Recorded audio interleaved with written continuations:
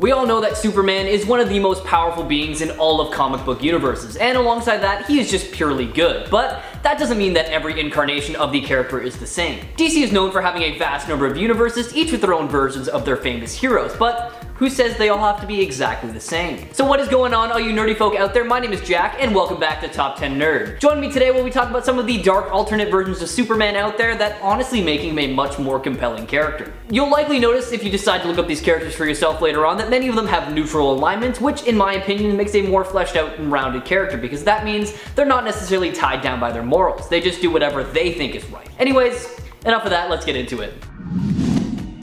Number 10. Red Sun Superman. Answer me this, have you ever wondered what would happen if Superman didn't have that good and wholesome upbringing and was raised somewhere else? Like, I don't know, let's say the Soviet Union? Well, wonder no longer, because that is exactly what happens in the comic book miniseries Superman Red Sun. Instead of his ship crash landing in Kansas, Superman lands in the Ukraine in the middle of the Cold War. In the story, Superman is raised with the ideals that the Soviet Union instills in him, and the world feels a sense of fear as a superpowered alien is the Soviets' new secret weapon. He still has all the powers you associate with Superman because he is still exposed to the yellow sun. With the passion and sense of justice we've come to expect from Superman, Soviet Superman was so dedicated to his country, which made him incredibly dangerous for the wrong reasons, because he was a living weapon that the Soviets used to spread their power throughout the globe. Over the course of about 20 years, he traveled the world with Wonder Woman, converting other nations and even becoming their new leader. He was a good leader, don't get me wrong, because he is still Superman, it was just for a very bad world. Highly recommend you check out this alternate Superman for yourself, starting with 2003's Superman Red Sun Volume 1, Number 1.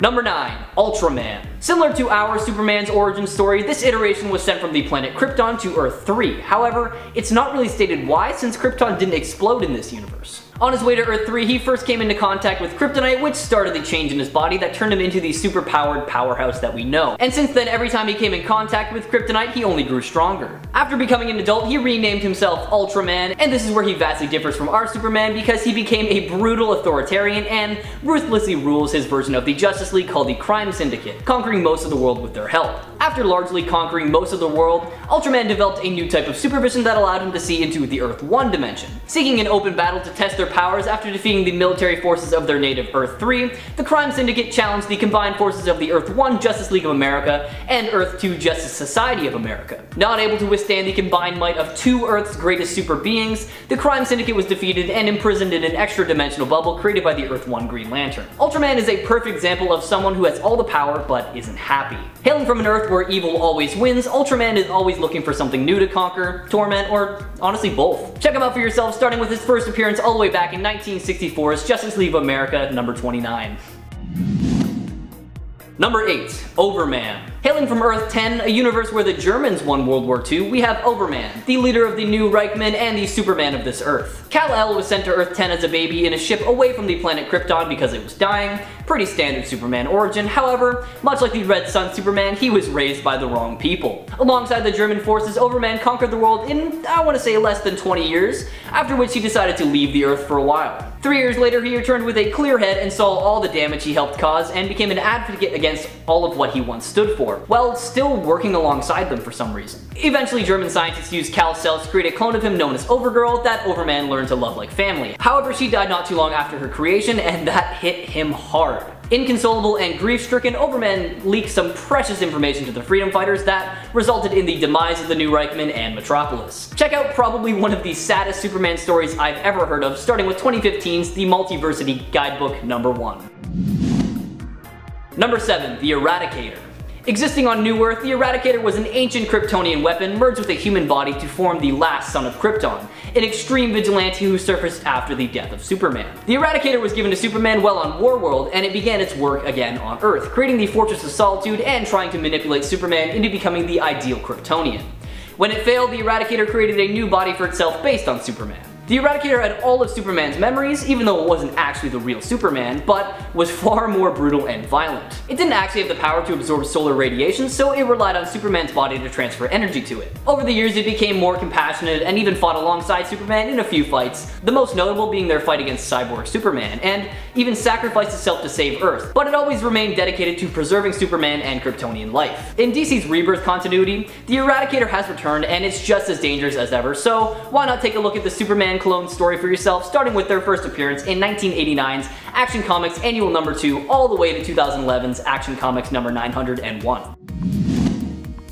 Number 6. Black Zero. This is actually the third Black Zero. This was an alternate version of Superboy known as Superman 2 from a hyper-time stream in which Superman had not returned to life and his clone had been left to fully mature and develop his full Kryptonian powers in addition to some tactile telekinesis. With this new power, he could create a field around himself that made him invulnerable, allowed him to fly, and also move heavy objects, similar to Superman's strength. Superman 2 tried to fight crime, but ended up losing a battle that cost its life, leading to a backlash against human cloning. He decided to rename himself after the pro-cloning organization on Krypton, Black Zero, and fight for clone rights. He used Project Cadmus to kill off most of the world's superheroes and recreated most of them as clones of the originals, but that wasn't enough for him. He entered Hypertime, a cross between a time stream and the multiverse during an era where DC Comics only consisted of one universe, to travel to other realities to fight for clone rights as well. Black Zero was a fanatical and ruthless warrior who was eventually and thankfully stopped by the combined strength of numerous Superboys from across Hypertime. Appearing across only a few issues, this is a short story that is definitely worth a read, so if you feel like it, check out 1999 Superboy Volume 4, number 61 to 64.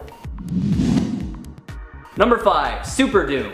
After a trip to Tibet, Clark, Lois Lane, and Jimmy Olsen built a machine that used vibrations to bring thoughts into reality, and the best possible use for it in their eyes was to create a Superman that was a thought-powered redeemer capable of saving the world. Unfortunately, they ended up having to sell the machine to Overcorp, and Overcorp took their Superman idea and twisted it so much that the brutal and toxic Super Doom was born. A self-described killer franchise, Super Doom wasted no time in becoming the preeminent superhuman of its world, and sought out to eliminate any form of competition, meaning he was on the hunt for other Supermen. After ravaging countless parallel planets and butchering numerous Superman and Superman-like adjacent people, it finally tracked down its creators to Earth-23, where it killed Jimmy and mortally wounded Clark. Later, Super Doom was summoned to Prime Earth by an unwilling Lex Luthor as a final doomsday weapon against Superman, and after a brutal struggle, Superman overcame the monster, which, upon defeat, transformed into a bomb that Superman managed to place on the dark side of the moon before detonation, seemingly annihilating Super Doom once and for all. Give the story a read for yourself, starting with 2012's Action Comics Volume 2, number 9.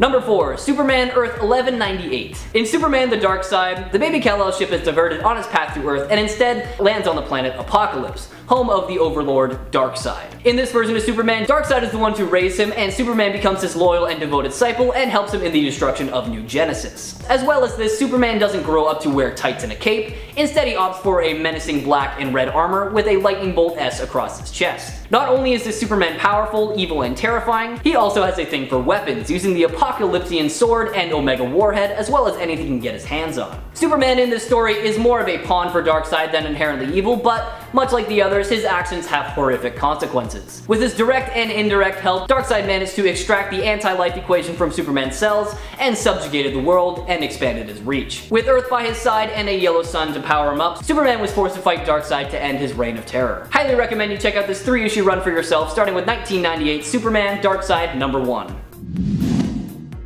Number 3. Cyborg Superman. Now, there have been two major characters that have become Cyborg Superman. The first and most famous is the astronaut Hank Henshaw. When a solar flare hit Henshaw's spacecraft during a space experiment, he and his crew started to mutate. The mutation was so strong that once back on Earth, Henshaw's crew, along with his wife, all committed suicide. Before Henshaw's body disintegrates from the solar flare, he is able to upload his mind using NASA equipment. With the help of the birthing matrix that was used to send Superman to Earth, Henshaw creates a cyborg body with all the powers that Superman has. After this, Henshaw finds out that Superman had thrown the Eradicator into the sun, which caused the original solar flare. Blaming Superman for everything, the newly formed Cyborg Superman seeks revenge on the Man of Steel. To destroy the real Superman's reputation, Cyborg Superman tried to use a nuclear bomb to destroy Metropolis. He was defeated because that's what happens when you go up against Superman, but used his powers to inhabit machines to return over and over and over again, once even conquering most of the planet Apocalypse. After his ultimate defeat, he was taken in by Sinestro during the Sinestro Corps War, making him even more powerful than ever. Since the New 52 era, Cyborg Superman has been revamped as having been the father of Supergirl, Zor-El, who survived Krypton's destruction only to have been transformed into the villain he is today. Why not give Hank's story a read for yourself, starting with 1990's Adventures of Superman number 466.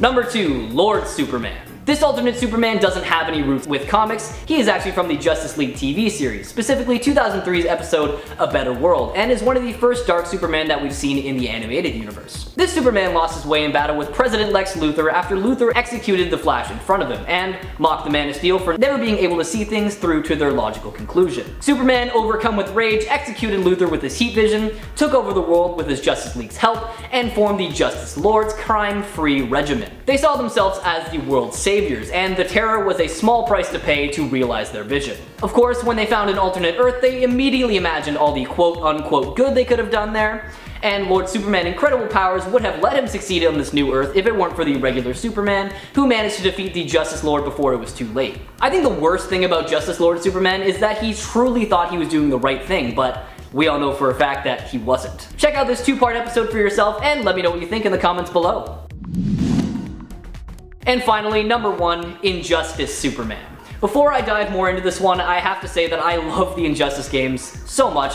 I remember when I first got the game and I did not put it down until I was finished with the story, so comment below who your go-to character is. In Injustice 1, I'd have to say mine is either Nightwing or Batman, but in Injustice 2, it has to be Green Arrow or Scarecrow. Anyways, sorry about that, let's talk about Injustice Superman. In a storyline amalgamated from diverse comic plots along with the Justice League animated two-parter, A Better World, that I just talked about, the Joker sadistically fear-gasses Superman into killing Lois Lane. Superman responds by putting his open hand straight through the clown's chest and turns the world into a dictatorship-like police state. In the process, he doxes Batman, murders Shazam and Martian Manhunter, converts the Justice League into his personal secret police, and gets his butt kicked by Alfred Pennyworth. He's finally defeated by a still good Superman from another universe who encases him in a red sunlight generating capsule. Now, there have been a few storylines over the years that have revolved around the idea of what would happen if Superman went bad and whether anyone could stop him, and this just proves that the only man who can take down Superman is Superman himself. Why not play the games again for yourself to refresh your memory, or check out 2013's Injustice Gods Among Us #1. That'll be it for this video, everyone. Did I miss one of your favorite dark alternate versions of Superman? Well, let me know in the comments below, and maybe we'll continue this list with a part 2 and cover them all. If you haven't already, subscribe to Top 10 Nerd to stay up to date on all things nerdy, and while you're at it, why not ring that notification bell so you know whenever we upload a video. As always, my name is Jack, thank you guys so much for watching, and make sure to stay nerdy, my friends.